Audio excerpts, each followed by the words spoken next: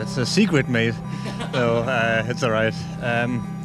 It's mainly the physics coming into play. Like Aston has this heavy V8 block on the front, so you have a light rear. So you have to, of course, to prepare yourself for that kind of stuff. You have really well balanced corner entry with the car because you have a lot of weight on the front, but then you have a light car on traction and so on. So to some tracks you definitely have to adjust your driving style to slow and high-speed corners, but otherwise I think it's straightforward. I think obviously every driver has his own driving style, but in the end it comes down to a quite similar driving style. But I guess all the drivers will feel the car is different, but the car will always have the same characteristics. So it's always going to have this little bit, aggressive front with a light rear. But then again, the team can do so much stuff to help you on the exits, and there's so many small adjustments you can make that helps you on the exits that actually makes it, you don't feel it so oversteer because it's so smooth nowadays. So there's a lot of things you can do, obviously. But yeah, driving styles each driver has his driving style, but in the end, I think if you look at the data, there's not a lot you can kind of say that, oh, this is different compared to each other. No, we split it up equally. Like, I think we have good confidence in both ways, so I can easily go in my chair and lean back and have some snack and a Coke and watch Marco start the race. And I think it's the same way as other way around. So we split it up equally over the races, and yeah, we always perform to the maximum, and it's all about the confidence in each other, and that's definitely there. Well, that's actually quite a tough answer, because I would say that we actually got a little bit surprised with the tracks. Some of the tracks we came to this year, like Mexico and all this, where we expected like that the other cars would be, let's say, quicker. But there's some corners that apparently suits our car really well.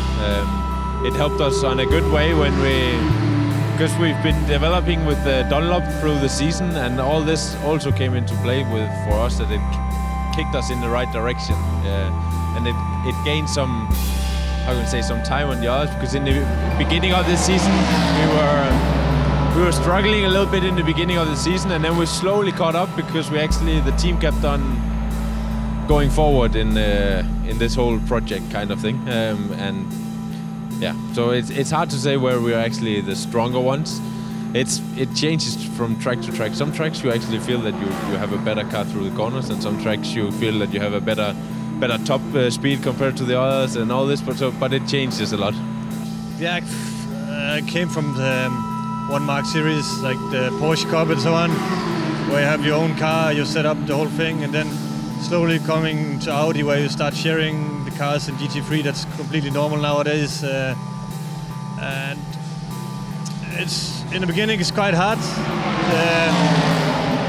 but I start really to enjoy it. Like it's a different factor of racing, where you have to, as drivers, play together in the same way, and put the ego aside, and sometimes when you have a good day and the other one has a bad day, you go towards to him, and it's both mentally and car-wise. Like setup-wise, I think we're close, but I know there's some other guys who's want the car difference. Then you go and compromise if you have a better weekend than the others, and I think that's a really cool and interesting factor in the endurance races. But I think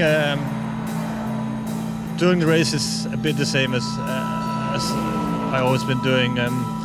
Of course, you always have in mind that you're doing 6 hours and not half an hour, but you still on the maximum what the car can do and the driver, because you got all the best GT drivers in the world out there, and best factories, so you really have to be up there.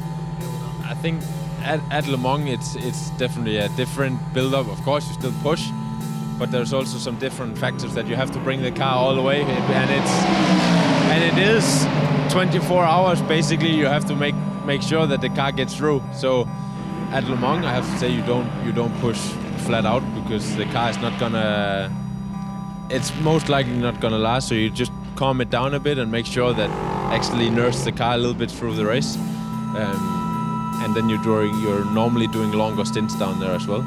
So it's a little bit, at Le Mans I have to say, it's a little bit different mentality, and when you come back to the 6-hour races, it's actually like a sprint 6 hours.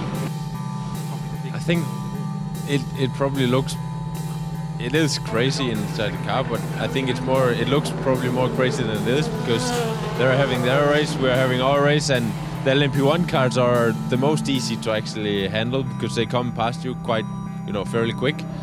So you don't really have to take care of them. The worst things are mainly the LMP2 cars because, in 2016 they were, maybe I would say, they're the same speed as us, basically down the straights. And when there was a gentleman driver in some of the cars, they were sometimes not even going quicker than us on the track. And that's where you have to keep a cold head.